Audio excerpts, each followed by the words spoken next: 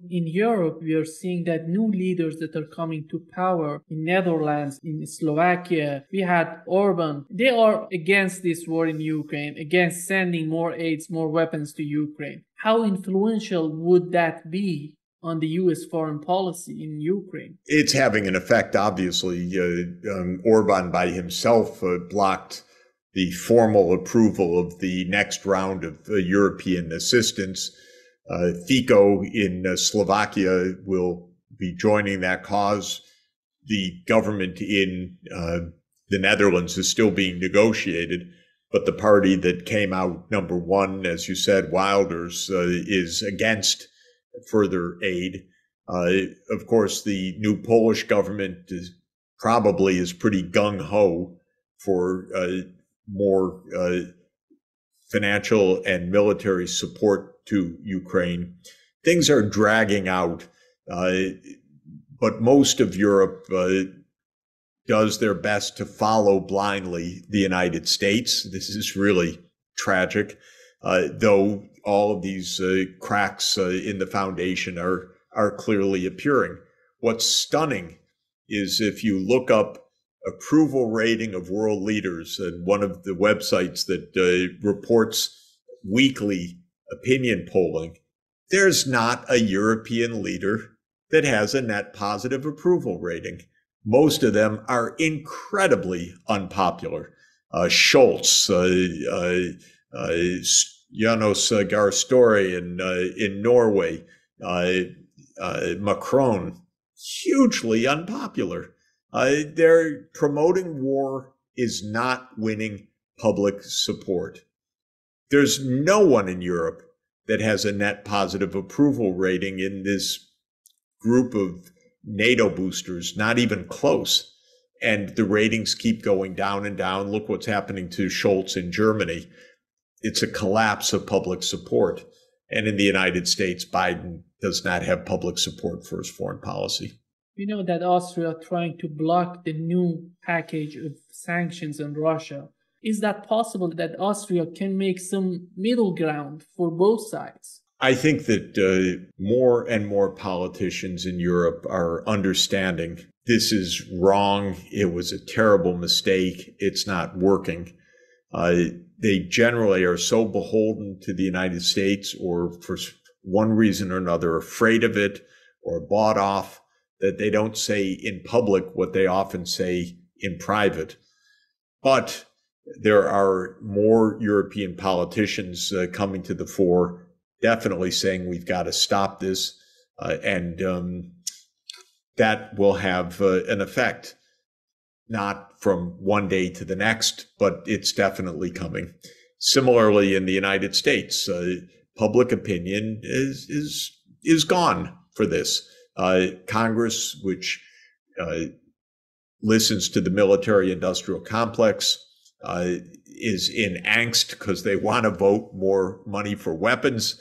The Democrats want to support Biden, but it's completely wrong-headed to be sending tens of billions of dollars more without even an attempt at negotiations. So I think that this is a failing policy that will come to an end. It has to, and it doesn't have to, but it's very likely to in 2024. But it's agonizingly slow. And what is so frustrating is the absence of many voices of sanity. Viktor Orban in Hungary is one of them. Fico is a voice of sanity. There are very few right now. As you mentioned, the U.S. foreign policy is so important. What's happening to the Democratic Party? We know that Cornel West, Jill Stein, even Bobby Kennedy, they're not welcome in the Democratic Party. They have to find their way of fighting in the new election. What the Democratic Party is losing for the next election? How do you see their situation? Well, I'll give you a personal answer. They lost my vote. I used to be a Democrat. I used to vote Democratic basically all my life. And I have left the party. And I put it in personal terms because I think I reflect a view that is quite widespread. The Democratic Party for me is unrecognizable right now. When I joined the Democrats, I joined originally in the 1960s as I was still in high school, so I was a kid. But the idea was it was at least the part of our political system that was against the Vietnam War. And there was always a strong leftist part of the Democratic Party that was anti-war. And that was what I felt was my home. Now there isn't any anti-war part of the Democratic Party at all. Not in the Congressional Democratic Party, not in the White House. You don't find, other than a very, very few people, any voice for this right now. All the mainstream voices are more war, more funding. The Senate Majority Leader Chuck Schumer was at school same time I was at Harvard. I've known him for many, many decades. What's his role right now? Well, keep the Senate in session so that we can still send more money to Ukraine. It's terrible. There's no thinking anymore. It's incredibly ignorant. And this is across the Democratic Party. So it's really quite upsetting. Is the political arena of the United States ready to have a third party, even fourth party? We have Bobby Kennedy, who was not welcome in the Democratic Party. I don't know what they're thinking of, but he has a very good chance of getting more votes from the Democratic Party. We have Cornel West and Jill Stein. Those are so important candidates to make some equilibrium within the Democratic Party. I think the mainstream Democrats are extremely confused and befuddled, and the wrong message, and they've lost their way. And Biden is a terrible candidate and has been basically a warmonger during this whole period. So it is a position that is outside of American public opinion right now. They've opened the door more for Trump than just about anything else. I sensed it from the beginning that, strangely, because it's a principle of American politics that foreign policy is not decisive, I said, you're going to go down on the foreign policy, which is really something. It was so bad, so misconceived. I wrote a few articles about that this makes no sense, even politically, much less geopolitically, if I could put it that way. It makes no sense in terms of domestic politics. And this is how things are playing out right now. The American public rejects Biden's foreign policy. He is not going to win re-election, most likely, and certainly not on this approach. And I want you to specifically comment on Cornel West and Jill Stein. They're fine people. They're not going to be president, most likely. They're fine people. Bobby Kennedy has a much larger following and a much larger position in the polls. And we'll see what the dynamics are now. There are, Cornel West is a wonderful person. I've been friendly with him for decades.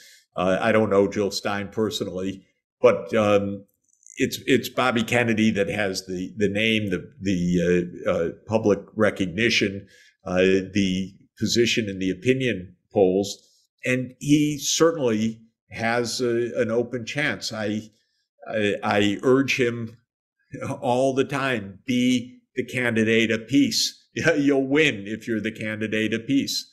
This is really important. This is what the American people want. Is it possible for him to convince Cornel West or even Jill Stein to be part of his campaign? Well, I think right now, they're each going to do their thing. They're each going to run. We're still almost a year away from the election. So a lot can happen between now and next November, and we'll see. But for the moment, they're going to campaign.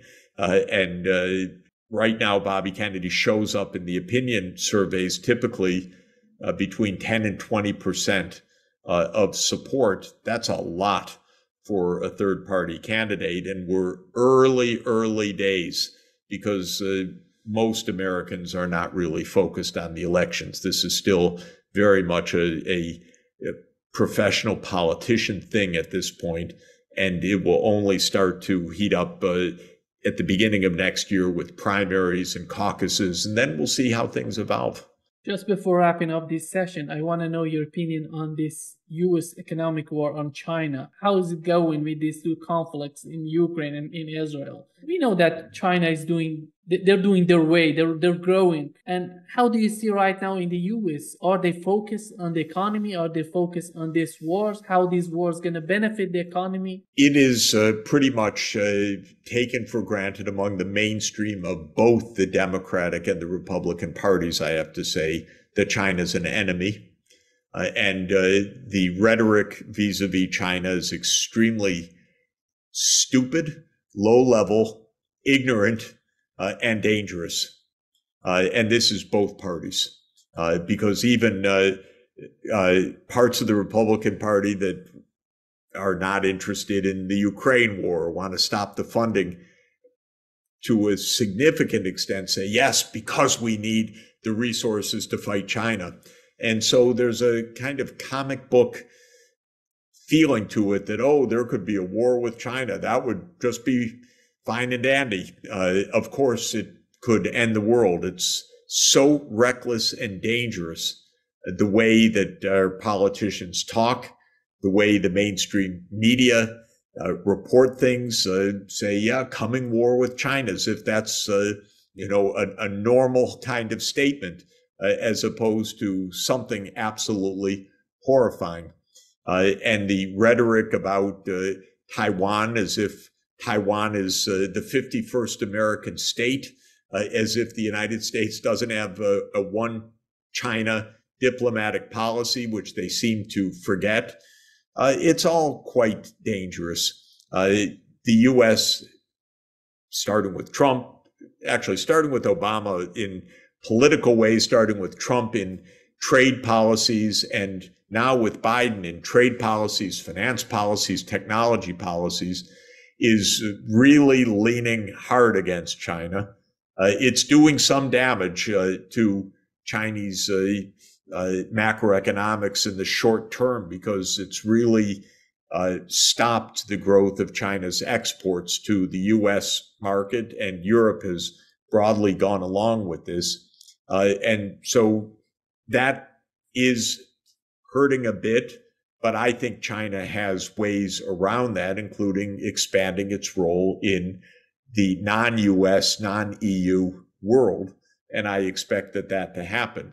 China's underlying strengths for growth are very strong. It's a high-saving society with excellent education and very strong research, development, and enterprises that are at the cutting edge of many technologies, whether it's electric vehicles or renewable energy or advanced computation. China has great depth and strength. So this is not a fly-by-night economy. This is a very serious and sophisticated economy with a lot of geopolitical support. And I don't think the United States can, quote, contain China. It's a terrible idea, an absurd idea, a dangerous idea, and I don't think possibly a successful idea.